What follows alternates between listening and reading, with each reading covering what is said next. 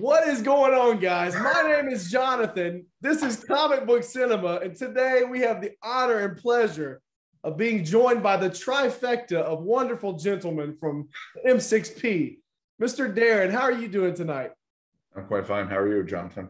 Oh, I can't complain. I'm so happy that you're on the show, man.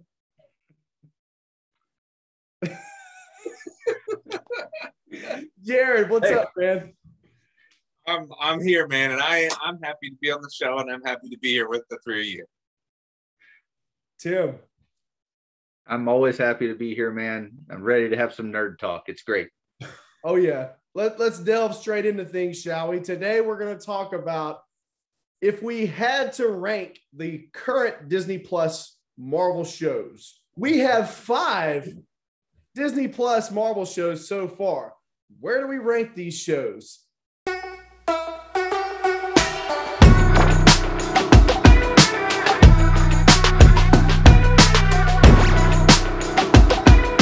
I guess we could start things off with What If. I think that's a pretty safe starting point. I like some episodes on What If. I think that there's a lot of cool stuff to be seen. And we've had several indications that we're going to be getting some continuation from What If in some of the films. We get the evil Doctor Strange and the teaser that we got recently for the Doctor Strange Multiverse of Madness trailer. And there's also rumors and rumblings that we might even get Peggy Carter or Agent Carter coming through a wormhole or something in one of the future films. So I think that What If is a solid, for an animated show, it is very, very solid. Whether or not that I would rank it above any of the other live action 4, I don't think that I quite would. The other offerings we've gotten from Marvel on the live action front are really well done. So I can't rank What If higher than any of those. But like I said, to be an animated feature, it's very solid. What do you guys think? Yeah, so for me, What If was 5th on my list as well, just because it was hit and miss episodes.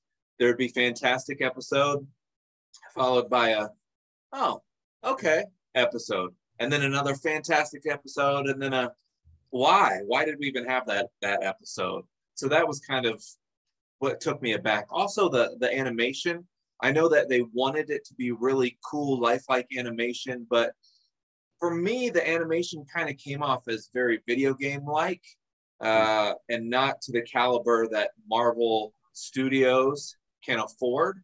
I guess I'm a little bummed, too, because I know that season 2 is going to look like season 1. They're not going to improve it and have us a new style.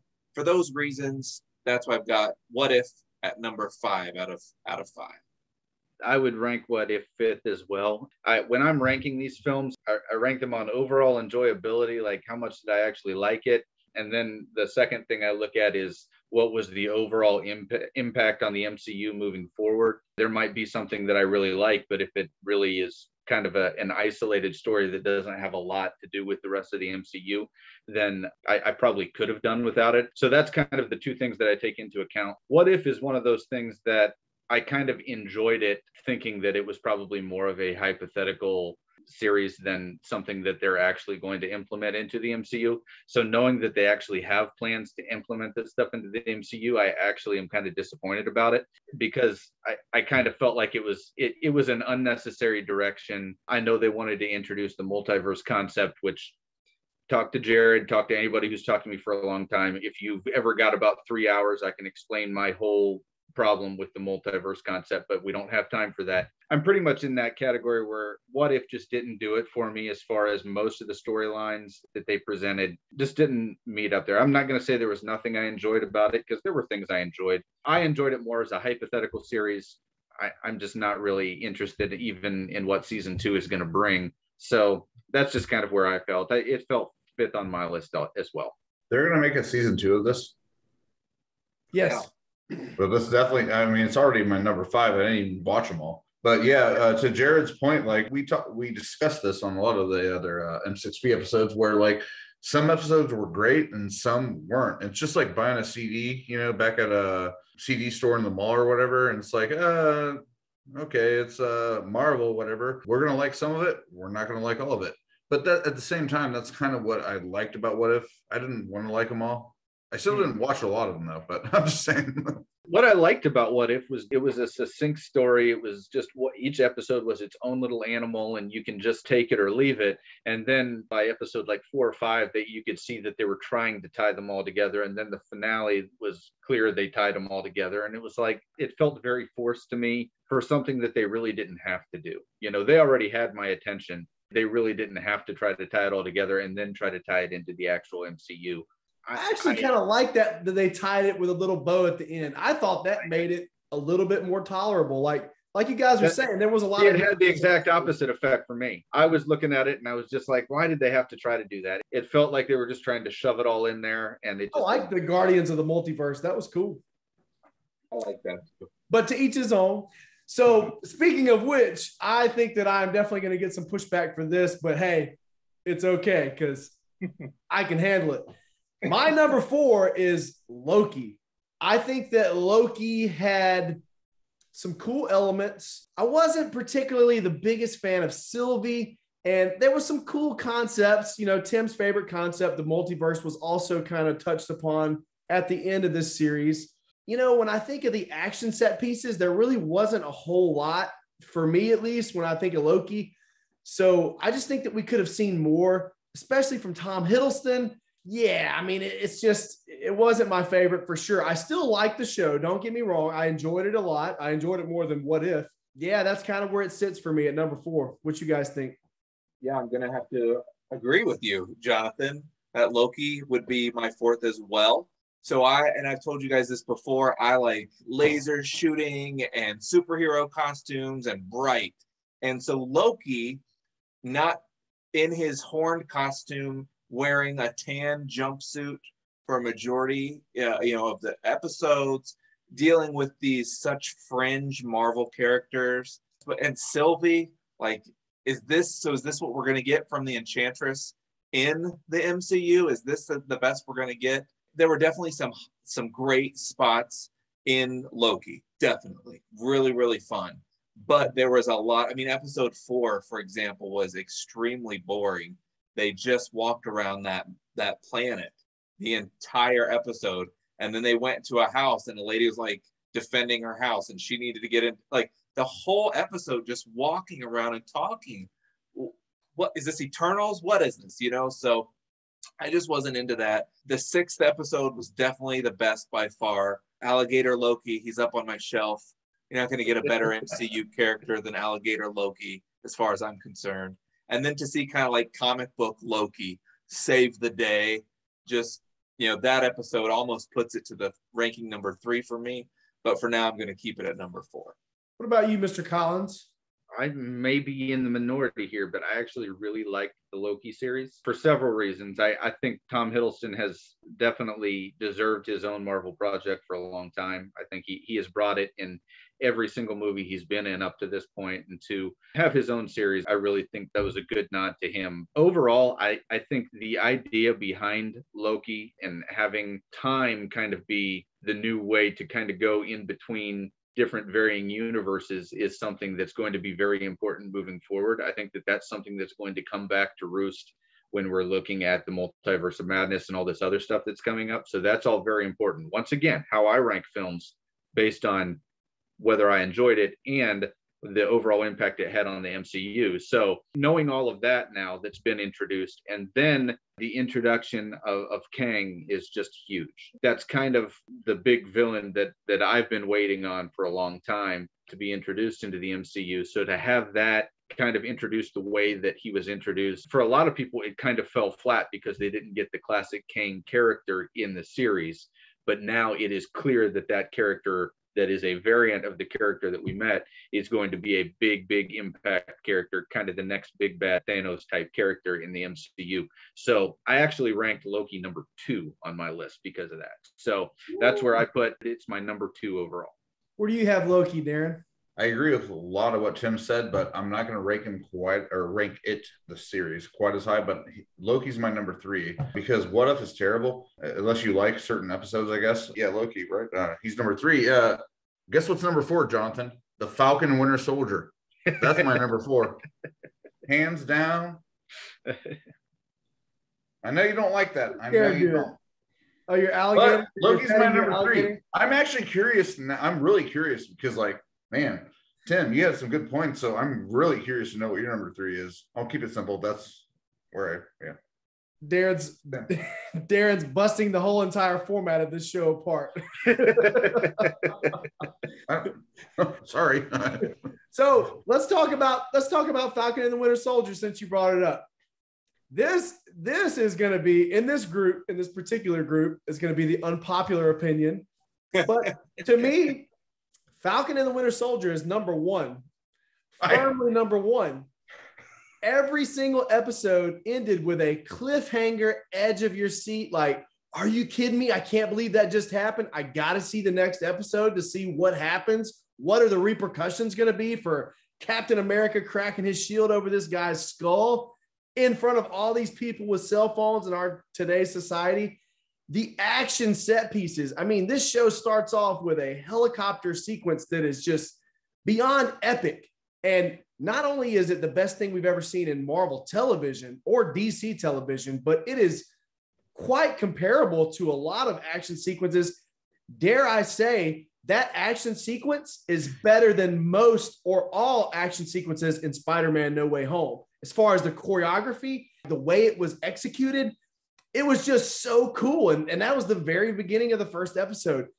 I absolutely love everything about this show. We get the Contessa, Valentina Allegra, little cameo appearance there. We get John Walker. I absolutely loved John Walker in this show. I think that they did a really good job of bringing John Walker into the real world and showing you that torn character that he is. A lot was put on this guy's shoulders, right, to be the new Captain America. And, you know, he just kind of crumbled under pressure and lost it and snapped. So, and it also goes back to Captain America, the first Captain America film. Why are we not putting a good soldier in the shoes of Captain America? Well, it can't just be a good soldier. He has to be a good man. And like I said, it's the unpopular opinion in this group, but I absolutely love that show. Every episode left me like on the edge of my seat, like literally salivating, thinking of what's going to happen on the next episode. Now, I've said this before too. I don't always agree with putting political agendas in shows and things like that. And I understand why people have more of a problem with it because of that. But at the end of the day, it's my favorite. What do you guys think about Falcon and the Winter Soldier? Well, I'll tell you what, Jonathan, to your point, you said cliffhangers, right? Yep. You love those cliffhangers. Did you read Goosebumps when you were a kid? R.L. Stine, do you know? I did. Yeah. All his books ended with a cliffhanger. Are you still reading his books or are you watching Marvel stuff? Think about every single Marvel movie, though. The post-credit sequence, it's always a cliffhanger, right? Yeah, that means it's terrible writing. The big thing about Falcon and the Winter Soldier is it was very hot and cold. That and some of the Marvel series have been either front loaded or back loaded with stuff. The Falcon and the Winter Soldier kind of came out like gangbusters, just like you said, Jonathan. That helicopter sequence and a lot of the action that they had, they kind of front loaded it with the action, which was great. I loved that. It made things a lot more watchable, and it made things just so exciting. And I agree that there were elements because of all that kind of had me on the edge of my seat. But then we kind of got to a point where they kind of started using a lot of filler type stuff. And the storyline kind of got too busy with a lot of things. Are we supposed to be focused on the Flag Smashers? Are we supposed to be focused on the Wakandans? Are we supposed to be focused on, Walker and Battlestar? What are we supposed to be focused on? Which direction are we supposed to be looking at? Look over here, don't look over here kind of thing. And then, we had a 15-minute sequence of two guys working on a boat, and we had a 1980s montage for working out with the Shield, and everything it got to the point where there was just a lot of filler. My problems with the film went far beyond any of the political stuff that you're talking about. Before I even got to that level with the stuff, where I was just that the series probably could have been wrapped up in about 4 episodes and been just fine. But they kind of tried to fill out the rest of the episodes. And because of that, I also have Falcon and the Winter Soldier number 4, Darren. So. I forgot. I'm glad you reminded me. I forgot about the Wakandans being involved. To me, that brought a whole new level of excitement. Like, I was like, are you kidding me? The Dora Milaje are going to be involved now? And on top of that, Don't forget about Baron Zemo. Mm-hmm. He was absolutely phenomenal in this show. And I thought that added a whole, for me, that's what brought it to a whole nother level as well. But yeah, I was excited about Zemo was the savior of the show. There's no argument there. Without Zemo, I think we probably would have been looking at a show where we were kind of like, click. I mean, this one was front loaded with a lot of action. There's no doubt about that. They had some great sequences. They had a lot of great chemistry between the actors, between the actors that played Sam and Buck. That was just fantastic. I love the direction that they're going with Sharon Carter and having us question certain things there. But I wasn't a big fan of that. The whole thing, it just kind of left us feeling a little empty, I think, most of the time. But the one big thing that I think did happen in Falcon and the Winter Soldier that we all kind of like, as soon as we heard the word, our mouths dropped, was Madripoor. We all heard it and we were like, Madripoor. They mentioned Madripoor. And so that was probably the one thing that got our attention, but it didn't introduce what we wanted it to introduce. Let's put it that way. Everything that the both of you said, I was like, oh, I was going to say that. Oh, I was going to say that. So what I will say is I thought the Flag Smashers were just absolutely terrible. And I would rank them in the bottom 3, probably MCU villains. And for me, that took away from Falcon and Winter Soldier being higher. I also feel that they nerfed Bucky in many ways with his powers to elevate Sam. Sam is lifting up a car. Sam is a human with a rocket pack and some wings. Bucky gets taken out in the 6th episode. I don't even remember what it was. And I was just like, this guy has a super soldier serum. Like, this dude is jacked. He should be able to show Falcon how to throw the shield instead of Falcon just playing out in the yard, throwing the shield into a tree. I think a huge deterrent was, like what Tim said, was the boat. This whole other sea story about fixing a boat, getting a loan from a bank. I don't want to see my Marvel characters use the restroom and go to the grocery store and figure out how to pay their bills. Yeah. Like that. I don't care if you get a bank loan. I don't care if you get a bank loan, Spider-Man. I don't care. Yeah. Like I understand making it real. And I definitely feel like Falcon Winter Soldier was set in the real world. But to have that kind of stuff just pushed away. On the positive, though, when they brought in the Dora Milaje, I remember wanting to yell up to Jennifer because she was asleep while I was watching the episode, like, oh my gosh, guess who's here? Because I didn't even think about that. Baron Zemo was definitely a savior of the show, and they took him out way too quickly. He had a great scene in the shipyard and put on his mask, and they took him away. So very anticlimactic too. Very anticlimactic how he just surrendered. Yeah. Get rid of the Flag Smashers. Keep Baron Zemo. The Sharon thing was great up until the end when if she's not a Skrull, then she is totally out of character in who we've seen her to be, and the legacy that she represents for the Carter family doesn't really make sense for me. And why are they trying to build her up? I don't care about her at all. Do you guys? Why are they trying to even build her up? Because there's so many. Disney.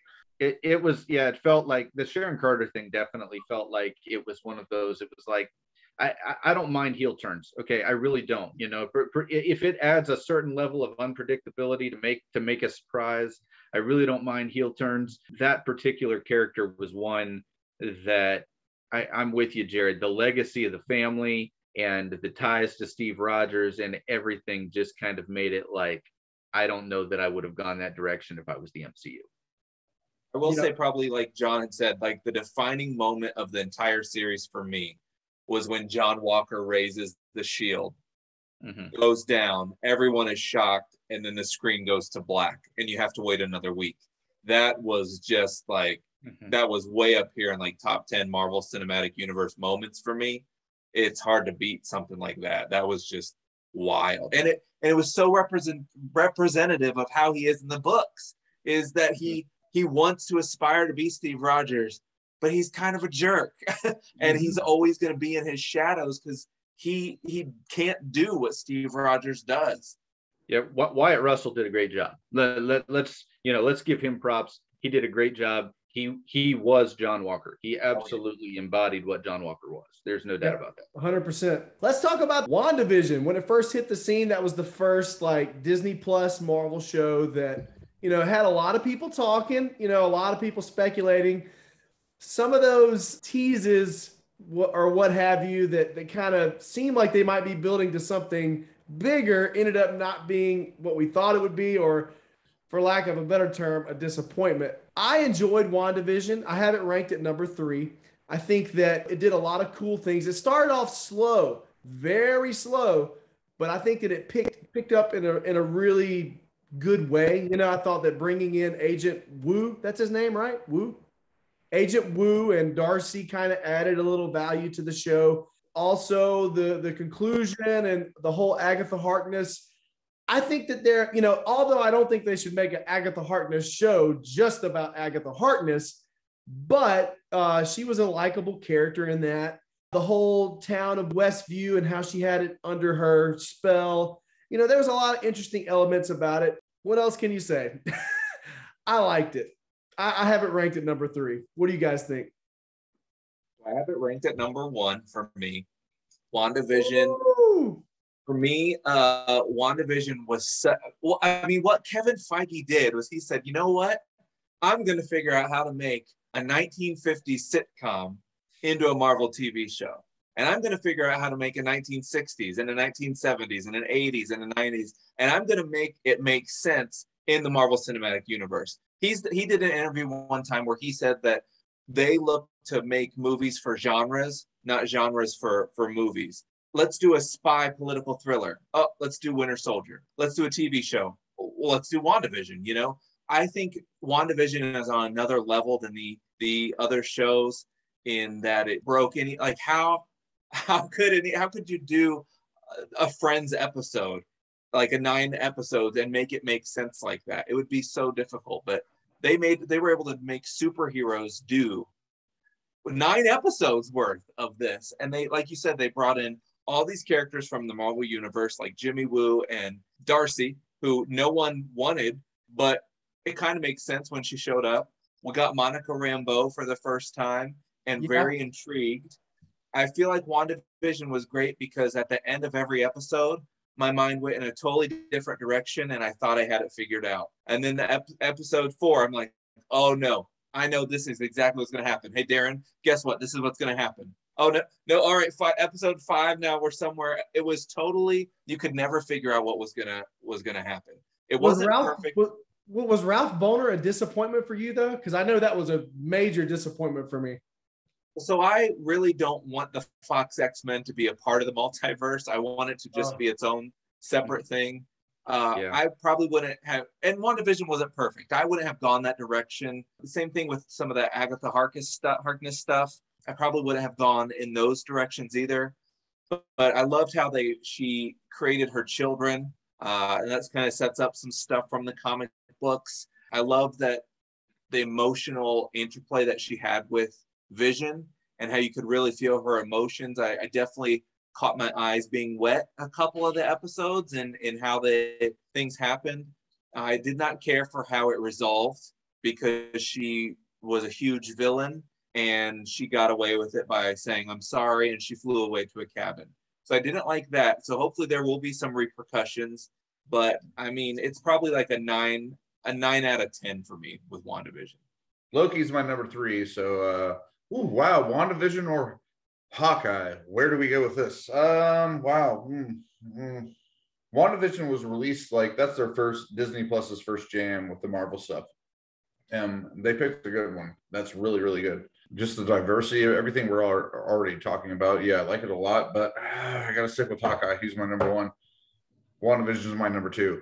And like everything in my brain told me I should pick WandaVision as my number 1. Nah, it's Hawkeye still.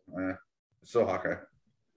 Even though, and look, I get the Christmas aspect, Tim. I get it. I do. But that was still a solid series. We'll get there in a second. I can't wait. What do you think about WandaVision, Tim? So you can ask Jared. When the trailer for it dropped, I think it dropped during the Super Bowl a couple years ago.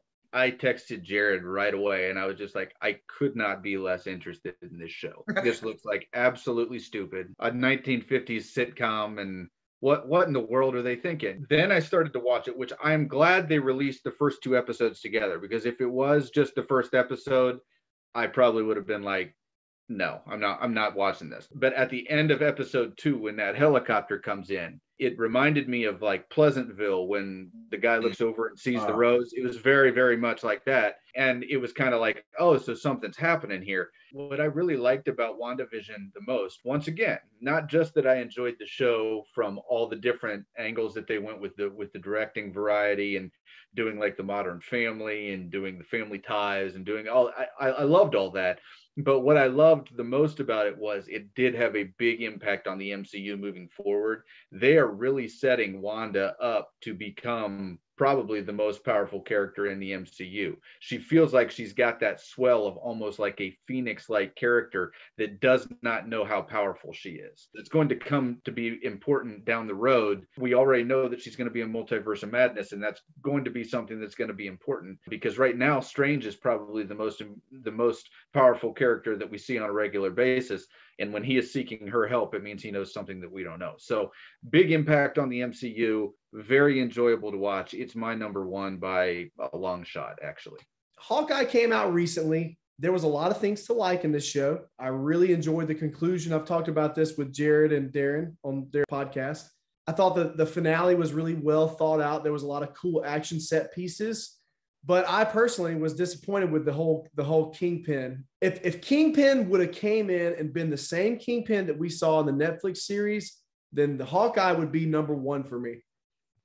But the fact that we got Kingpin coming in with a Hawaiian shirt and a weird looking goofy hat, it just wasn't the same Kingpin that we had in the Netflix series.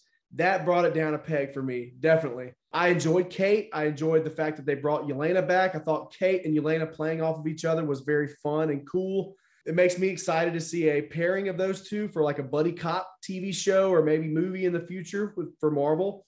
So yeah, there was a lot of cool things in this, but the fact that Kingpin came in and we had been building and hyping up towards that for so long, and he came in with a Hawaiian shirt and he's basically immortal. He can take a car hitting him at 65 miles per hour. He can take exploding arrows, a gunshot, an arrow shot, and he's still good. For me, that's how I feel about it. But show's good. Show's great. I give it a 2. What you guys think?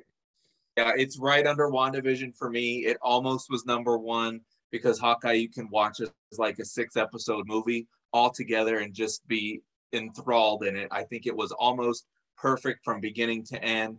That is the Kingpin of the comic books. I need you to just get over that. He wears a Hawaiian shirt in that comic book. I knew he was going to. He's going to come back with a hat. He's going to come back with a hat or a Hawaiian shirt. Oh, see? I hope so. Oh, carry on. I thought it was almost perfect from beginning to end.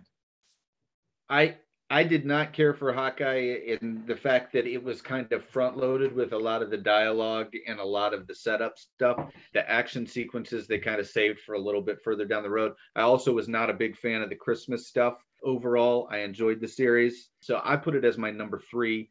I would pretty much say there were things about it that I really liked, things about it that I didn't like. Yeah, I wasn't much on the Rescue Rangers shirt or the Gypsy office and that kind of stuff. But overall, the character that we saw and the abilities that we saw from the Kingpin, where he could rip the car door off and take an arrow and keep going, it almost like a Michael Myers type quality. That's kind of what we see from the Kingpin in the comic books. So I'm actually not upset about that kind of stuff. So yeah, overall, not my favorite of the Marvel series just because of some of the lagging stuff there, but overall I did like the series. It's my number 3.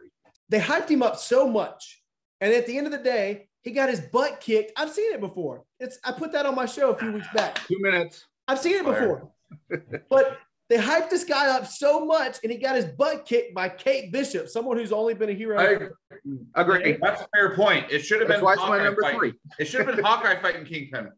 Agree. Hawkeye should have got his butt whipped by Kingpin. Yeah, I'll agree with That's that why too. it's my number 3. Because Kate Bishop she was doing unrealistic stuff throughout the whole show. It's my number 3 because of that. Take off that silly hat. I can't talk to you like a man. So, guys, thank you so much for joining. We're done? Oh, we're running out of time. I see it. Make sure you like, share, and subscribe. Thank you so much for watching the video with us today. You can look us up on Instagram and TikTok at Real Comic Book Cinema. We are also on Facebook. Jared, Darren, take it away. Check us out on the m6p.com and on all social medias. Just do a search for the M6P. You'll find us on Twitter, Instagram, Facebook, all the stuff. Everyone, have a wonderful day. And I'm Kingpin signing off.